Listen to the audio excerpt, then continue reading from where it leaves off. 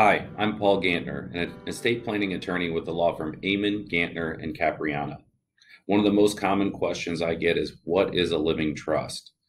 Now, a trust is a legal instrument used in estate planning whereby a person designates not only who will receive their assets when they pass away, but also how and when they will get that.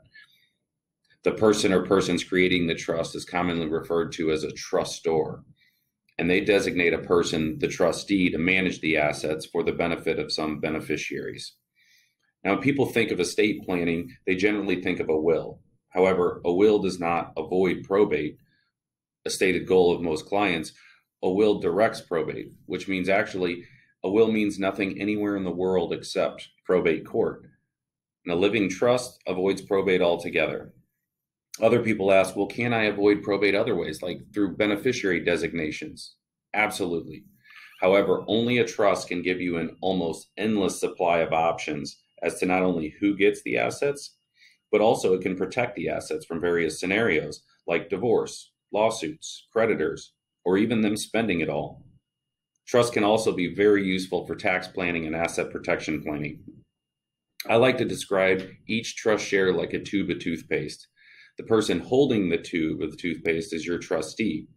Then you assign rules that says for what reasons or at what pace should the trustee squeeze the tube of toothpaste out onto the toothbrush of your beneficiary. In the meantime, anything that remains in the tube can be protected from whatever concerns you may have. Now, as a parent of young children, I know a 3-year-old is not the right age to receive outright distributions of assets. And I know most cases, an 18-year-old is not the right age to get a lump sum of assets either.